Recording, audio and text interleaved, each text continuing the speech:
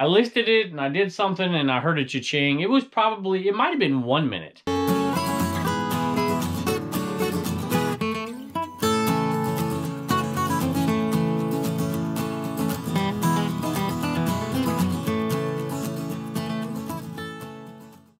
Hello everybody, welcome back to Commonwealth Flipper. My name's Kevin. We're in the Commonwealth cabin today and we had an okay day of sales, but you know, sometimes I'm happy even though the sales number isn't really high because of the particular items that sell, especially when we have an item that's been in the cabin for a long time and we want to get rid of it, make a little bit more room. So I'm happy about those sales. A couple of great ROI sales as well. And of course, I got my IKEA hat on. Thank you, Alyssa. We appreciate this gift you sent us yesterday in the video, and you asked me to wear it during the video. So here you go. But of course, I had to have my glasses on. So I don't know. I can see myself in the window. I feel a little awkward. What do you think? I don't know. I tell you what, though. The next time it rains, I'm definite, like when it's garage sale season and it's raining, I'm taking this thing out for sure. But in the meantime, I have my hat on and I have just enough time today, I think. 0 Homeschool Hustler store sales, 9 sales out of the Commonwealth Picker store, which is, you know, 6 or 8 less sales than we typically have in a day. So I'm going to knock out a question today, which I usually don't do in the middle of the week. 2 of them, actually. I had a little bit of a, I guess not personal, but I had a question about me. And then I have a question about what to do with an as-is item, something that was listed as is and somebody wanted to return. So I'm going to answer that today, and I'm going to show you what's sold. It had some great ROI sales. Let's take a look. All right, technically this is a great ROI sale, but it's not a big sale. So I got this for free. You'll see it in the video, I think, not too long ago. And I sold it for $7 plus shipping, and you're like, oh my gosh, you got ripped off. $7 plus shipping is all you got for Super Mario Wii? Well, here you go. There you go. That's why. Look at that. It says, here we go. It doesn't have the game in it. No game. Just a case. And I picked it up off the floor over at Rich the Storage Guy's place. And there were some other ones, and they all had no games in them. And I'm like, you know what? I saw that one. I'm like, I bet it's got no game in it, but I'm going to take it anyways. And it's going to sell. So we had already made a deal when I found it. And I'm like, you're going to throw this in, right? And he says, yeah, sure. So $7 plus shipping on that. So you can do this with stuff. I would love for you guys to do us a favor so we can all learn here. I'm going to give you a couple here. Obviously, game cases like this. I've sold empty boxes, empty cases, empty all kinds of stuff that might surprise some new resellers out there. But you experienced resellers out there, tell us what you've sold that's not complete. One time I did a side of the road pickup, little trash pickup, where I saw an old Nintendo NES box. I'm like, yeah, I'm going to wait, and I'm going to get an NES and put it all together, and I'm going to have all the parts. And it was like 5 months, and I still hadn't had anything. I'm like, you know, I'm just going to sell the box. And I sold the box. Can't remember what I sold it for. But I've sold boxes like old Atari boxes. I've sold all kinds of stuff. Apple iPhone boxes that are empty. Stuff like that. So give us one of those stories in the comments. Next item has been sitting up here. You've probably seen it. If you watch the garage sale channel, if you watch Commonwealth Picker, well, this video didn't get too many watches, which I was a little disappointed because I thought it was a cool video. I don't even think it got 10,000 views yet. But it was Extreme Garage Sales, I think is what it was called. I'll put a picture up here. And it was a pretty cool sale. It was dark. It was absolutely dark. You talk about the early bird. And I still was beat to this thing. I mean, it was dark out there. We were in Columbia, South Carolina. And I picked these up at a sale. Paid $1 for them. And it's maybe halfway through that video. And I recognized them immediately thanks to Uncle Mark out there and Aunt Lori. You guys turned me onto this years ago. So I'll let you take a look. All right, there it is right here. You've probably seen it for a while. There we go. 2 of those. 2 of these. Hey, somebody asked me about these Flair cards the other day. I don't sell these in my store. I had a case of them or 2. I can't remember. I bought at a sale. And I sell them off 1 pack at a time in my antique booth. I make better money doing it that way than I do selling them on eBay because they don't have tremendous value. All right, back to this story. Fiesta Wear.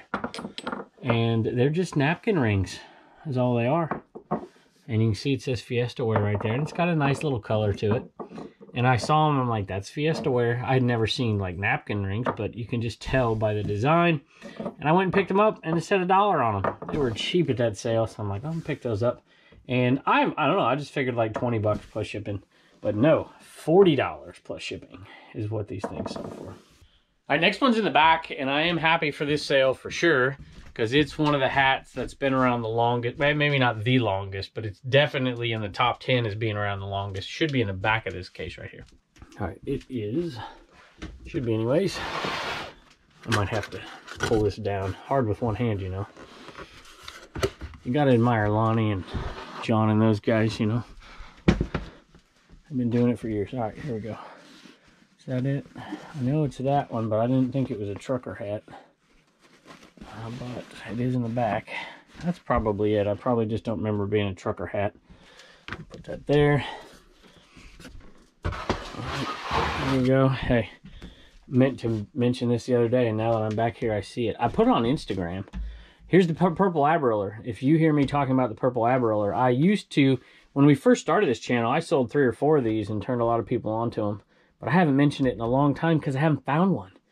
I mean, I said in my Instagram post, if I have sold one of these, I have sold 100 of these. And I felt like for a while, it was like me and the people I knew were finding them and selling them. I had a couple uncles that were finding them and selling them. And there were so few out there. And we were getting incredible money. $50, $60, $80, $100 sometimes, plus shipping on these. And the market's calmed down a little bit on them right now. I think they're down around 50 bucks plus shipping. But depends on the condition. Obviously, this was farm fresh. I found it on the side of the road at a sale. And so I wasn't even going to stop until I saw it. I'm like, hey, let's check that out. It wasn't a garage sale. It was like a, I don't know, consignment-ish place. And I saw it driving by. I'm like, yeah, I'm going to go back there and see how much it is. It's $5. $5. You take the screws out. You clean it. Well, first you clean it. Then you take pictures of it. Then you take the screws out and fold it down flat, and you can put it in something like this, like an envelope almost, and ship it. All right, sorry for that story, but it was in the way, so I figured we'd talk about it. And I'd be careful. You got to learn how to ship those things. You find the right box, but even if you don't, there's a way to ship them, but it's not easy. So, you know, if you're out there and you pick one up, don't yell at me when it's time to ship that thing. You got to get the specs right because you got to do calculated shipping on those. Next one is a lost and found item, and I think we'll be able to find it. Maybe a little dark for you. TaylorMade top plate. Is that it? 200 steel. Yep, that's it. This one sold for $12. It is just going to slide into an envelope. So that one right there, 12 bucks. You figure $3. It's going to be a little bit more now in shipping because shipping costs went up. I did a video about that. Hey, I also have a video. Somebody asked me about, you know, how do you combat that and what do you do? I did a video a long time ago about that. Maybe if I can remember the title, I'll link it here. So if you're new, you can go check it out. So TaylorMade, 12 bucks. So let's just say $5 in fees and shipping. That's close, okay? $7 right there is what you're going to make on this thing. So I suppose you got to pay for the envelope, but $7 profit on that one right there. Not too bad. That brings our total for the lost and found to $526 so far.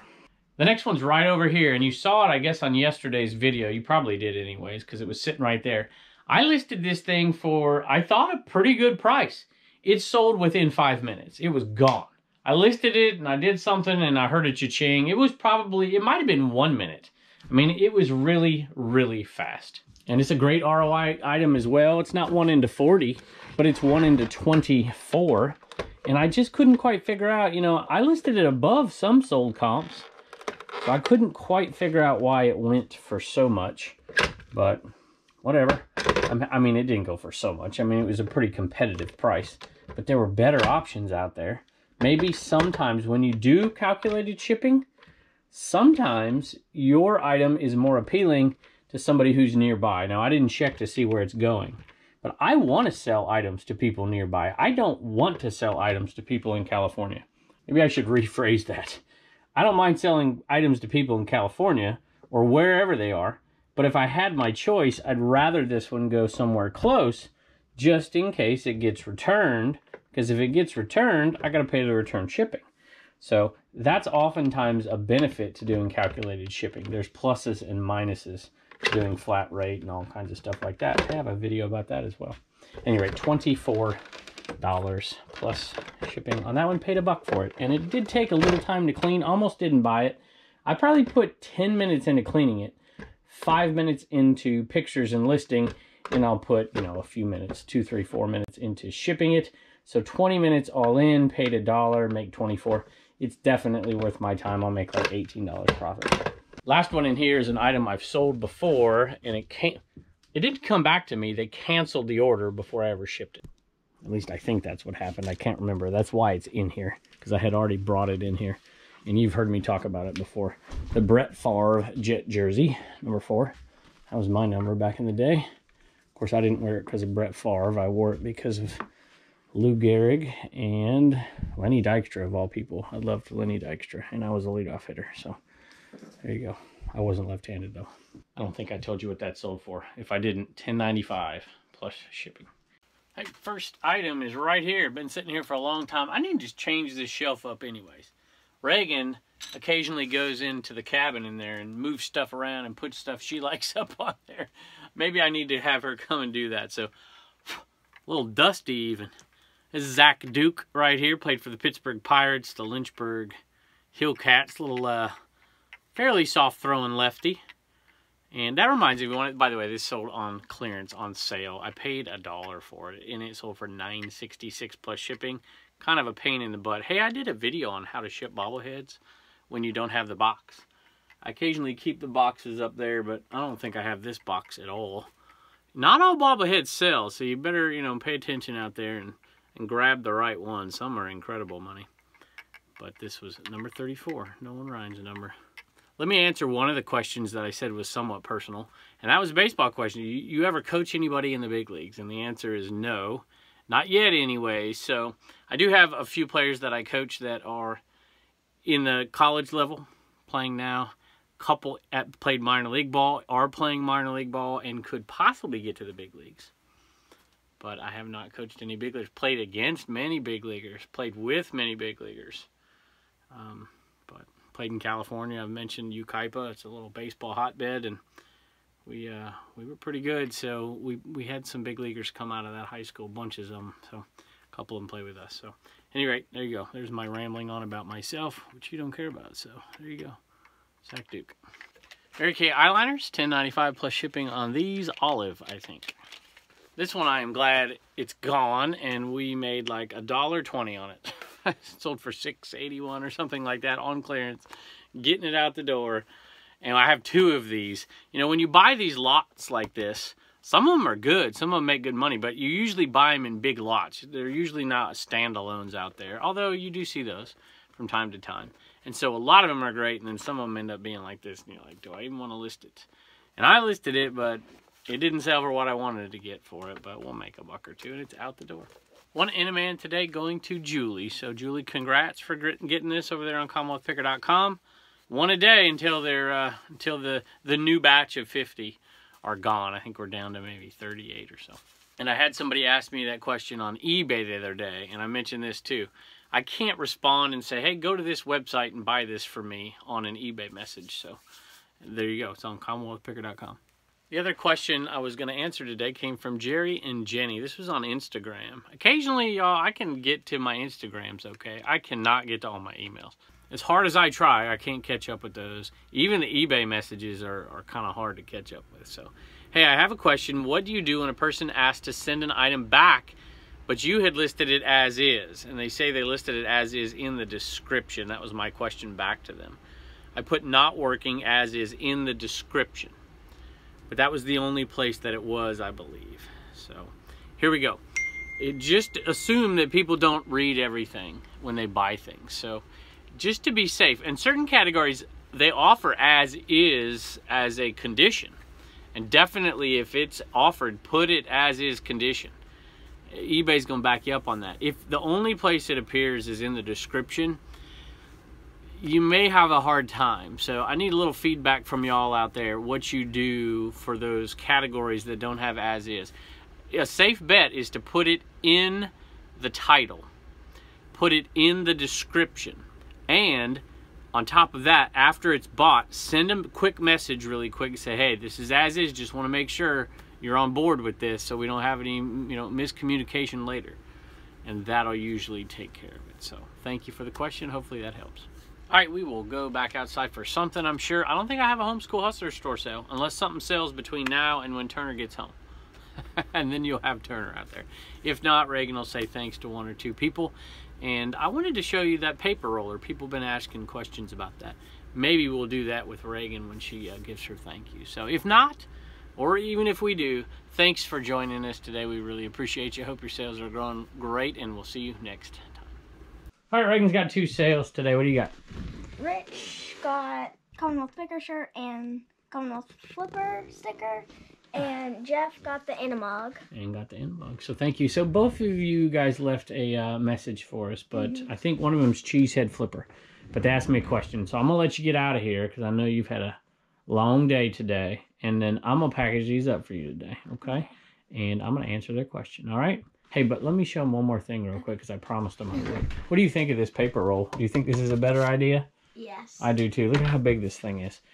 So we decided to go there. I've had a lot of viewers for a while to say, stop paying whatever. And it's not that much cheaper, but it is about 25% cheaper to do it this way as for the bulk that we have paper. Somebody asked me where we got this, and I bought it off of eBay. Got a great deal on it. So at any rate, 24 inches. So I love this thing. The fillers. I used to do the newspaper thing, and it was a pain in the butt. So we don't do that anymore. So there you go. Oh, we do have a link to it, of course. Shameless plug. Somewhere in there. Amazon, I think, or eBay. I can't remember. The Amazon page, I think is where it is. Thanks. Bye, and don't forget to get your stickers at CommonwealthPicker.com. Thank you. Hey, Rich, just want to say thank you for your kind words and best of luck to your new reselling ventures. But Jeff here had a question, and I think it's Jeff anyways. Love your vids and history lessons. Kids are always a highlight as well. If you get a chance, check out my little channel, Cheesehead Flipper. So I will definitely do that. If it's not too personal, and if it is, don't worry about it. I've always been curious with you being a school teacher why you decided to homeschool your kids. I'm surprised nobody's asked that before. My parents were both teachers at my school, and I'll admit I had some unique complications. That's not why. But there is a reason. And I'm not going to tell you what it is because I'm planning a video to answer questions that I never answer. And touchy questions, maybe kind of stuff. So I'm going to answer that one on a future video. Thanks, Jeff. We appreciate it, and we hope that Animug gets things moving for you.